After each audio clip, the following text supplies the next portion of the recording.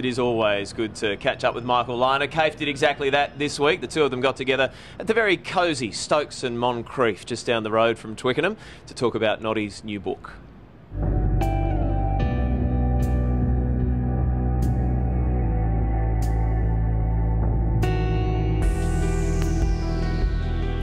Well, between Michael Lynagh and I, we played 84 tests and scored 911 test match points.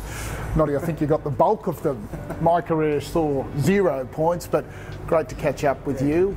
Tell us a little bit about the book that's now been released.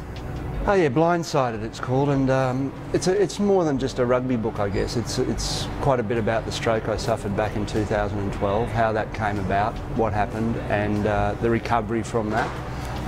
But there is a little bit of rugby in it, given that it's quite a large part of our lives, you know.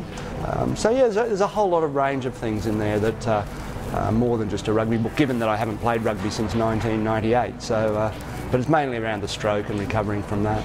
As a rugby player, quite often we have moments in our lives where we think we're indestructible, something like that. It's a life-changing event, obviously, for you, and that great challenge, and I note with interest, getting the driver's licence back was a big part of your recovery. Yeah. I'm a bit dangerous still, yeah.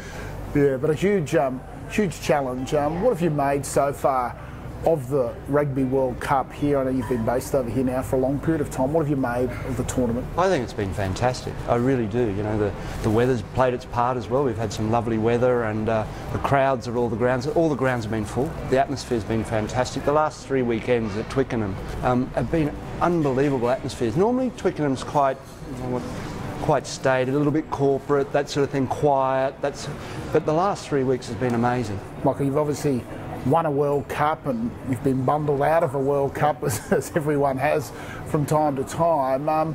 The Wallabies' prospects now, do you think they have what it takes to keep going?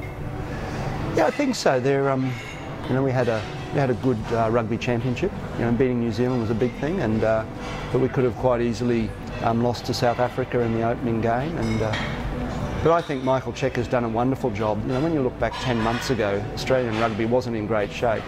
And what he's done to turn it around, mind you, while coaching a Super Rugby team in the Waratahs, to manage all that and to get to the point where they had a performance like they put on last Saturday was a wonderful effort, and from the team as well. Indeed. Michael, thanks very much for spending some time here at this great little pub, and we look forward to a little bit more rugby, and best of luck with the book. Thanks, Rod. Thanks very much.